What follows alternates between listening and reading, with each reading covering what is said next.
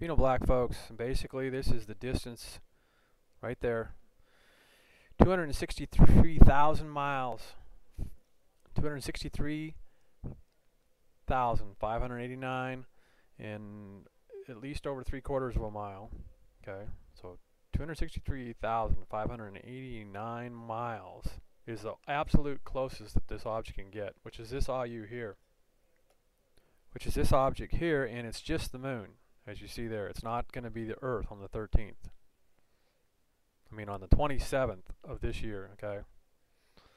Next year it'll be close to Earth at this here data there. And then it goes on and on and on and on. And we'll come up here and then you see condition 6. Now you got to remember, if you research condition 9s, which is very, very high probability of possibly, and actually it goes to 0. We had something in 2010 that was to 0 and it didn't hit. But we've had objects recently this year hit Earth, and also last year.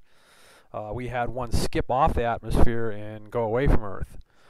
So that's this object here, and basically I get it from near all this data from, and it just goes on and on and on. So I mean, I go through here and basically we end up with this, because it's basically it'll be tomorrow's object that'll be that close. And you go back up and you can scroll through this, and we go to stuff and dates of May 19th. We get something that'll be 0.2 probability there to that. So I can look that one up for you. You can look them all up. So we go here on that one, we get condition 7, and we get this distance here, and I'll compute that for you. And that's this object here.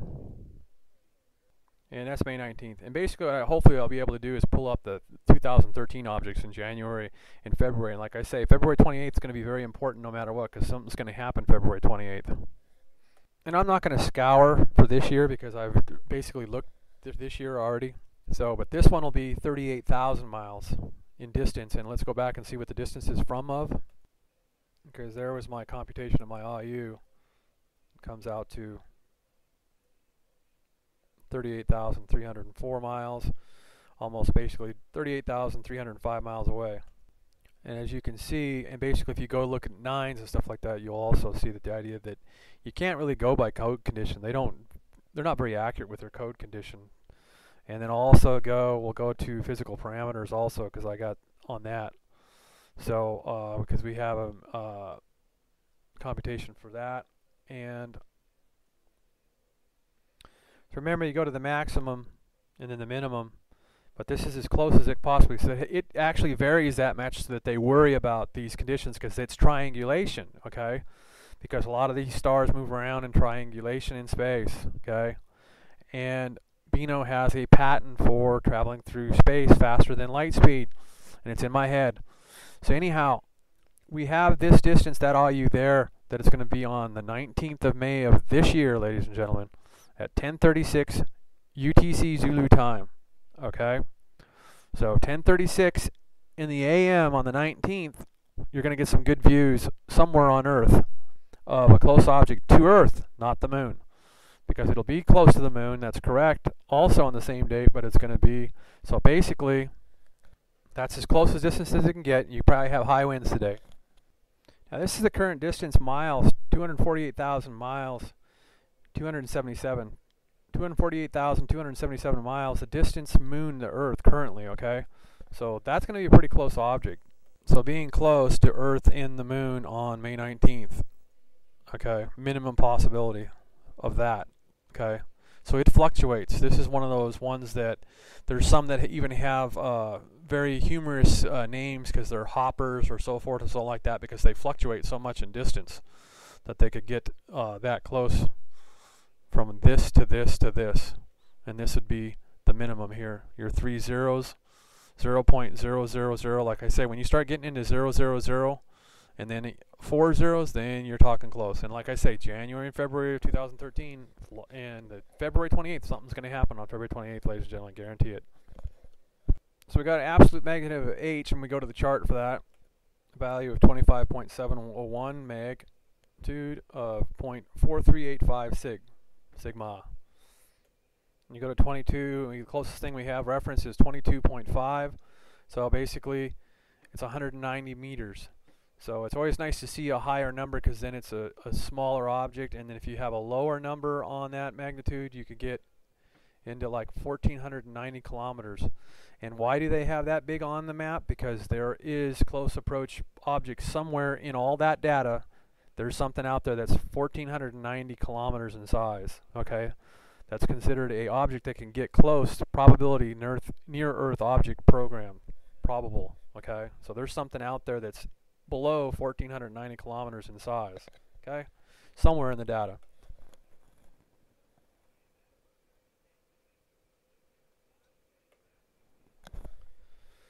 Always remember this scientific statement. Okay, read that. And then realize also, and this is up in space, this thing is going to be zooming along, pretty good speed. We have faster this month. As you can just see in this chart, we got the 14 here. That's hauling ass. All this stuff is hauling ass. 17 there, that's hauling ass. Hauling ass. Okay, so number one thing here is the size, and then you got a small one behind it. So we got triangulation out there, and these two objects there. And also remember, we're looking on the 19th, I think here. So May 19th is the closest thing I think I see for now. Okay, and then we got 2013, January and February. So what you could do is you go through the deal and you basically look for something smaller than that. And there's your link for that up there. Okay, I'll highlight in case it makes it show up better. There you go. So now this is going to say close approaches, folks, but basically this is asteroids.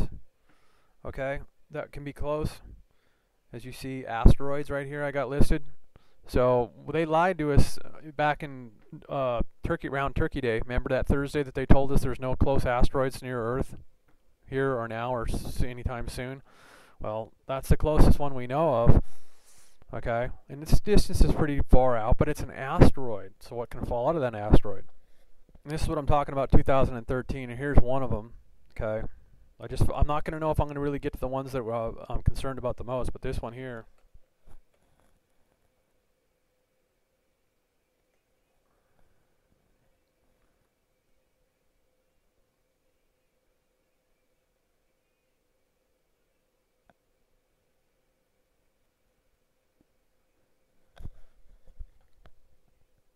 Since I had this one close to, you could go ahead and search this one out yourself.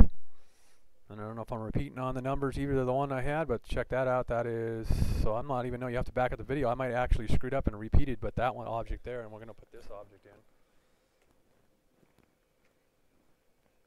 Once you get there, you got your close approach data there you go to, and it brings this up down here. Then we can go and look at our date in 2013 of February. It was also close, but it's not going to get with all these zeros, and this is where I talk about, see, we get into this distance here, so let's check this out, and I think that'll be less than the 33,000, and we'll see if I'm wrong or not. It's just I'm taking a presume and assume guess. Remember, that's our distance currently from us to the moon right now. And remember, this is hundredths here, folks, so remember that this is 16,849 miles, okay? 16,849 miles because it's almost a quarter of a mile or something like that there, or at least a tenth, a little over a tenth of a mile.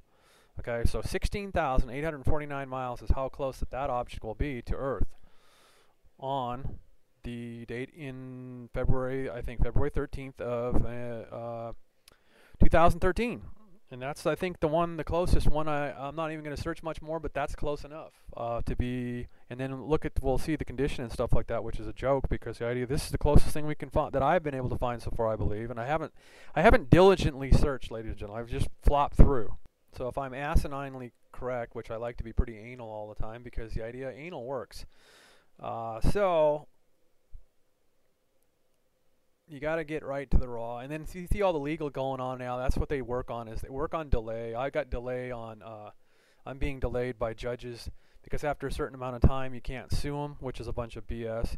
And it's government officials now ruled in a court in Florida where the idea that they don't have to take a piss test, government employees, because it's their constitutional rights. Well, what about the John Q. Public constitutional rights? And remember, everybody that serves in government is just a servant, ladies and gentlemen. They are either selected by the people that you select and vote for to put in office, and basically they're your servants. They are not your bosses. You have constitutional rights.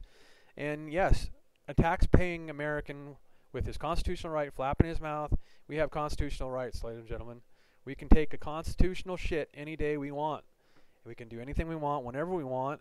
We have constitutional rights. And you just have to pertain to the laws in your area, and it's great being a farmer because you get all your rights. So if you don't own land, take a job up somewhere for a farm somewhere where they're hiring farm workers, and then you can sit on that property and have your rights totally 1,000% upheld. Either that or own a piece of property yourself, like a house in a town, and there's plenty of them for sale, and the government's got a shitload of them that they won't even sell you. So anyway, I'm not selling you anything. I'm not selling you any bullshit, because basically this is truth and data. This object's going to be that close to you on February the 16th. It'll be close to the moon, and the second pass, I'm wondering if the second path closest to the Earth in February, yeah, well, that's the one we computed there. So it's going to be this close to the Earth, right there, the minimum possible, and even the maximum is even close. Let's even just, for the hell of it, we'll put the maximum in, which is not much difference. We'll see how far away it could possibly be and not get as close. So that would be the. So anyway, here's what we get for that: 16,849. And basically, got to back up the video. If I'm making a mistake, the other one could have been. Oh yeah, this is going to be a little bit farther, so I know that the other one was shorter. So yeah, this is the maximum that it'll be away from Earth: 16,849 miles away. Okay, and a little bit more than a tenth of a mile. So 16,849 miles away, and you've seen that the moon is 200 and some odd thousand miles away. So this is going to be close objects in January and February 2013.